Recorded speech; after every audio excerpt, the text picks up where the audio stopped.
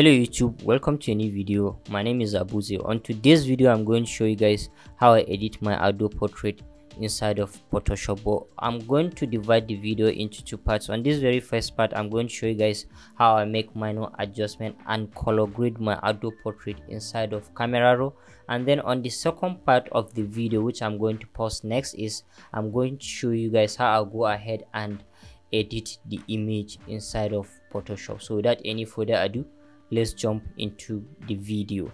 So on this tutorial, let me see which of the image I'm going to use. Let us use this particular image, and then something that you should understand is, just like you carefully set your camera by shooting in RAW and then your color space at Adobe RGB. So likewise, when you come to your Camera Raw, the first thing that you have to make sure is set is you have to come over here and click and make sure you are on Adobe RGB 1998, and then your depth is not 8-bit, is set to 16-bit, because we are going to be editing the image on 16-bit inside of Photoshop, and then you click OK. So for the minor adjustment we are going to do to these images, let's see what we can touch. Well, as for the exposure, let's see if we need to do something.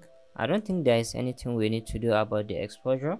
Likewise the contrast, but as for highlights, let's see what you can do about it.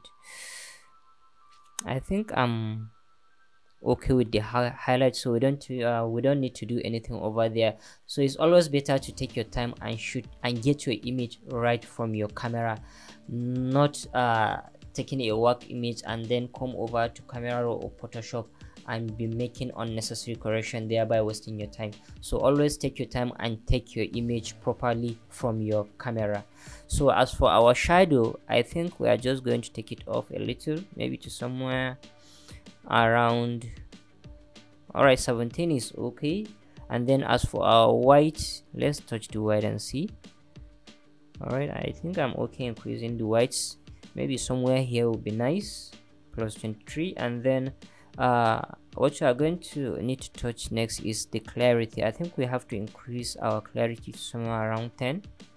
All right, 11 is okay. And then I think basically that's all we need to touch over here. And then the next thing we are going to do is we are going to head over to our color correction tab here and color grade our image. So under our color correction tab, you notice we have hue, saturation, and then luminance. Basically, let's start from hue. What hue does is it changes your color to another different color. So let's touch the blues and see. As you can see, we are changing blue from its blue to another different color. As you can see, let's do Control Z or Control or Command Z, and then if you go over to saturation, what saturation does is it increase or reduce the amount of color. As you can see, we are taking down the blue entirely, or we are increasing the intensity of the blue. And then for the luminance, what it does is it controls how bright or dark a particular color is. So let's make example of the blue. So as you can see, if you are increasing, we are making the blue even more darker, and then if we are taking it up, we are increasing the brightness of the blue. So basically that's how hue, saturation, and then luminance works. So for this image, what I'm going to do, or what I usually do, is I always try to make sure I bring I make the colors on my image like kind of relate to each other, like to avoid leaving my colors standing independently on their own, because that usually doesn't make sense. So what I usually do is try to bring my colors as closer as possible as I can. So let's go ahead and color grade this image. So for this image, what I'm going to do is I'm going to start with the blue because of our dress. So what I'm going to do for the blue is, let's try tweaking the color by moving to hue and see if we can change it to another shade of blue that will harmonize with the other colors on the image. This is nice, but let me try taking the blue down. So always try all the options you have until you get what you want. I think what I'm going to do is I'm going to take down the color of the blue. I think this is better to me, so it's personal preference. And then for the greens, I'm going to take the greens down because I usually don't like working with greens, so I think I'm going to take the greens to -100. And then the next thing that I'm going to do is I'm going to over to hue. So for the hue, I think I'm going to touch the green as well, maybe to push it somewhere around 50. I think this is gonna work. Somewhere 50. Let's do before and after, before, after, before and after. I think this is better to me. And then the next thing we are going to do is for the blues,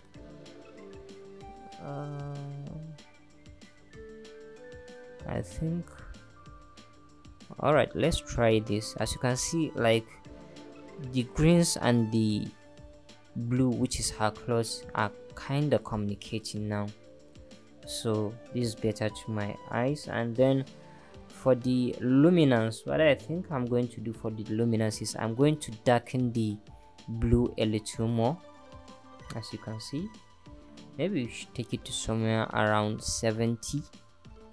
Yeah, this is okay for me. So let's do before, after, before and after. So like this, okay for me. I'm kind of bringing the color of the clothes like to communicate with the green on the background, because if you do entire before and after, you will notice here the blues and the greens are not communicating at all. But if you check the after, you see I'm kind of harmonizing the greens and the blues. So basically this is what work for me. And then the next thing that I'm going to do is let's brighten the greens a little to somewhere like around 40. Like this is okay, before, after. And then the next thing that I'm going to do is let's head over to the saturation tab. So what I sometimes does is this, I usually take my orange to like in almost all my images when I'm editing, I usually take the orange to around -10, and then let me type 10 here to -10, and then I go over to my adjustment tab, and then I move to my vibrance, and then I increase my vibrance to +10, that's +10.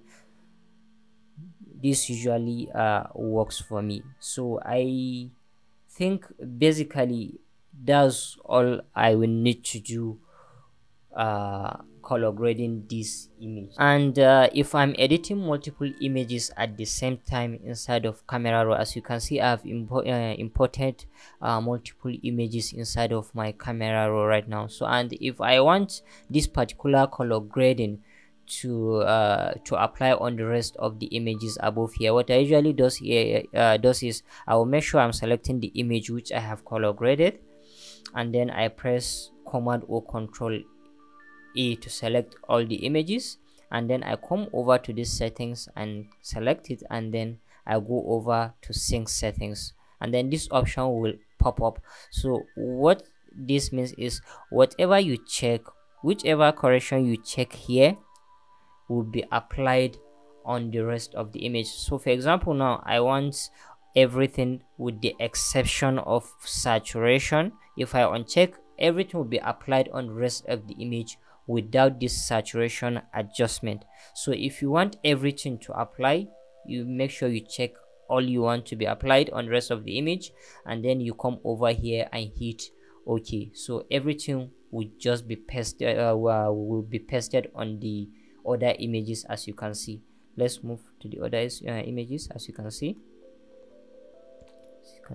everything is pasted on the rest of the image. Only if you want to like change a particular thing, then you come over to your Camera Raw settings and adjust that particular image independently. So that's it for this part of the video. If you like the video, please do subscribe and hit the like button, as it make a huge difference in supporting the channel. And let's see on the second part of the video.